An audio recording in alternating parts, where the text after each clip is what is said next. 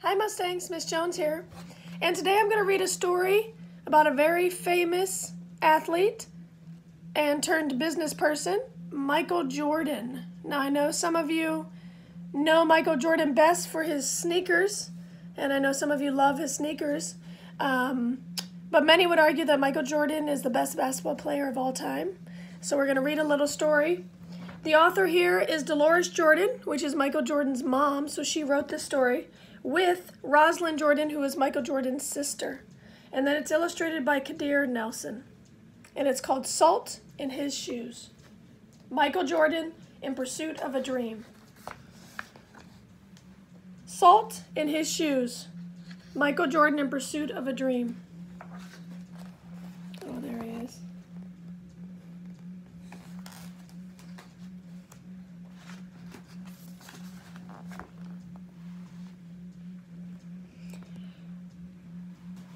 Michael loved to play basketball. Every Saturday he followed his older brothers Larry and Ronnie to the park, hoping that they would let him play. And if one of the guys who usually played with them didn't show, they always did. But there was one problem. His name was Mark, and he was the tallest boy on the court. Doesn't look very nice there, does he? "What's the matter, Mikey? Too short?" Mark flipped his arms in Michael's face. "Over here," shouted Larry. But when Michael threw the ball, Mark's long arms came out of nowhere and knocked the ball away. It flew into the hands of a player in Mark's team. He made the basket, and the game was over just like that.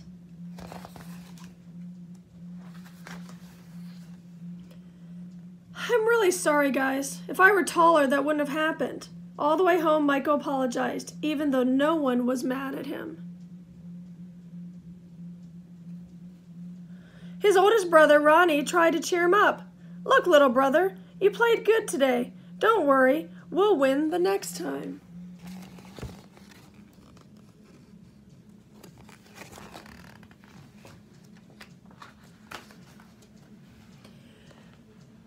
When they got home, Michael went into the kitchen where Mama was cooking dinner. He was still disappointed, as she could tell. "You guys lost again, huh?" Michael nodded. He sat quietly for a minute, then said, "Mama, how can I grow taller?" Now, Mama knew the answer to a lot of questions, but this was a tough one. She thought for a moment as she sprinkled salt and pepper on the chicken she was making for dinner. Then she smiled, looked at Michael, and said, "Salt." "Salt?" Michael looked at his mama.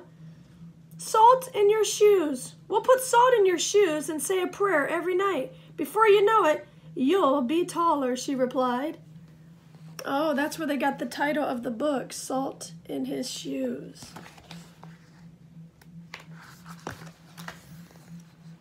"Salt in my shoes," Michael said quietly to himself. Surely Mama was teasing. He sat staring out of the window, trying to figure out how salt was going to help him grow. He noticed the rose bushes outside of Mama's garden.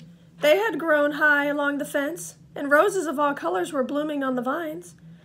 He thought to himself, "I remember when Mama first planted those bushes." Michael's face lit up. If Mama knows how to make those rose bushes grow taller, then maybe she's right. Maybe salt in my shoes really will help me grow. I wonder if salt in your shoes can really help someone grow.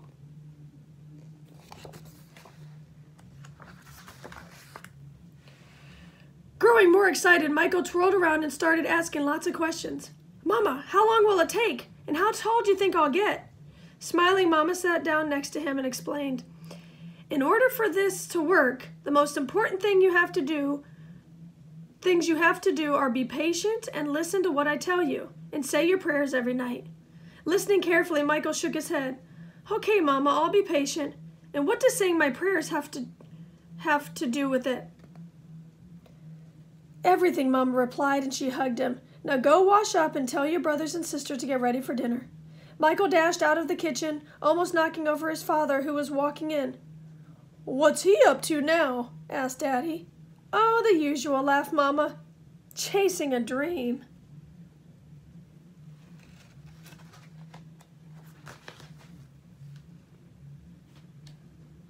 Later during dinner, Mama noticed that Michael was barely eating anything.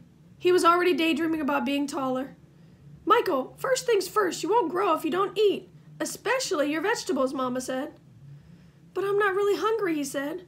Raising her eyebrows, Mama gave him a stern look. Slowly, Michael picked up his fork and began to eat. Minutes later, his plate was clean and he was asking for more. That evening at bedtime, Michael set his favorite game shoes on the floor next to the growth chart hanging on the wall. Then he put on his pajamas, said his prayers, and jumped into bed. So look there on the wall, he has a chart where they measure how tall he's getting. And he has his favorite basketball shoes there on the bottom, because that was his dream, to become a basketball player.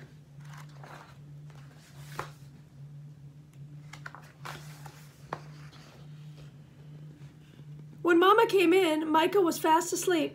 By the look on his face, she could tell he was already playing basketball in his dreams. Standing by his bed, Mama sprinkled salt in his shoes. Then she prayed quietly over him as she did all of her children.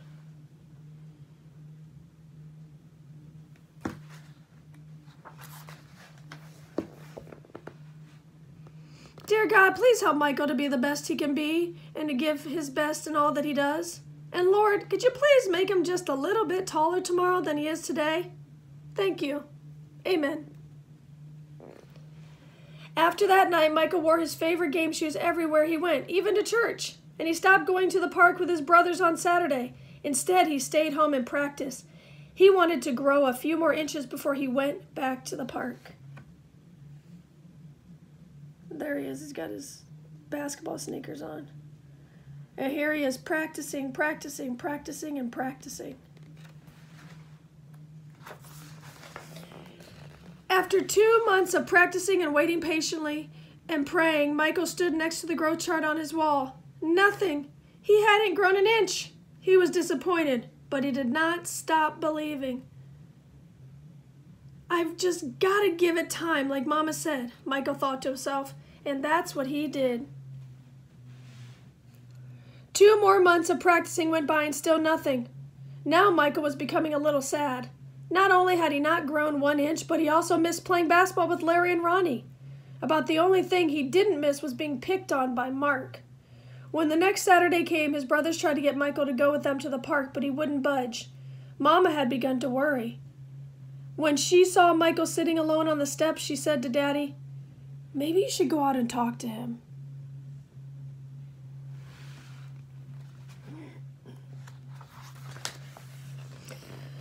So Daddy went out and sat with Michael. "What's wrong, son? You haven't gone to the park with your brothers for a while now. Are you okay?" Michael didn't say anything at first. Then he looked at Daddy and said, "I thought I would at least be a few inches taller by now. I did everything Mama told me to do, but nothing happened." "Michael, why do you want to be taller?" Daddy asked. "If I were taller, I'd be a great player, and I could help our team win," Michael answered. "But you are a great player, son, and you already have everything it takes to be a winner right in here." Daddy tapped Michael on his chest. "Being taller may help you play a little better, but not as much as practice, determination, and giving your best will. Those are the things that make a real winner." Michael thought about what Daddy said for a minute. Then suddenly he jumped up and took off. "Where are you going?" Daddy yelled after him. "I've got a game today, and I'm late," Michael yelled back. So all this time, Michael was waiting to get taller. He thought that was the key, but really, practice and determination is what's going to make him a better basketball player. When Michael reached the park, the game had started. He sat on the bench hoping he would get a chance to play, and he did. The game was almost over, and the score was tied when John, one of the guys on Michael's team, fell and hurt himself. Here was Michael's chance.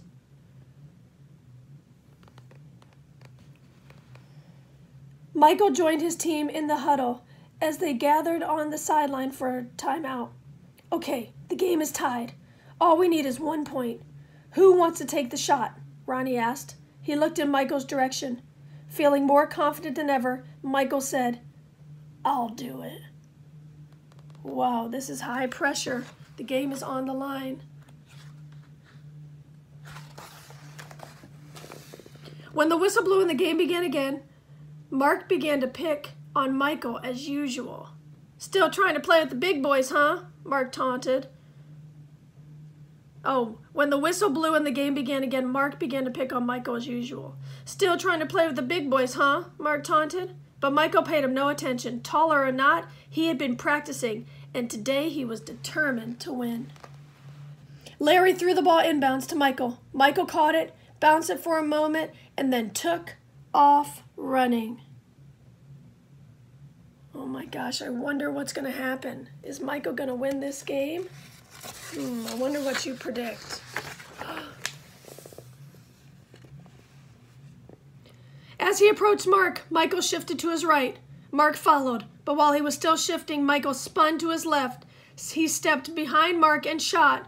The ball arched far above his opponent's hands and fell silently through the hoop. 2 points! The game was over. Michael's team had won. It was just as Michael had dreamed it would be. When he realized what he had done, Michael took off running, and he didn't stop until he reached home. So here Michael is. He's won the game, and instead of celebrating, he's just running home. Bursting through the door, he shouted, "I did it, Daddy! I did it! I shot right over the tall guy's head, and we won the game!" Running in behind him, Ronnie and Larry joined the celebration. "That's right, little brother, you did it! You won the game for us!" Michael remembered the look that Ronnie gave him during the last time out of the game and said, "No, we won the game, but I was the star." They all laughed. After that day, Mama stopped putting salt in Michael's shoes, but Michael did not stop being patient and working hard and praying.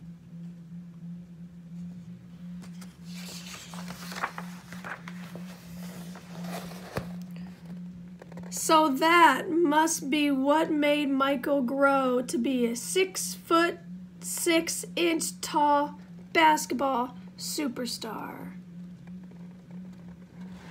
The end. So in the beginning, Michael thought he needed to grow in order to be a great basketball player, right? But his dad taught him a very important lesson, and his mom did too, that if he worked hard and practiced and tried his best, that's what's going to make him a great basketball player. It just turned out he did grow into a 6'6" basketball player, which didn't hurt. All right, Mustangs, I hope you enjoyed Salt in His Shoes. Michael Jordan, In Pursuit of a Dream. All right, until next time, take care.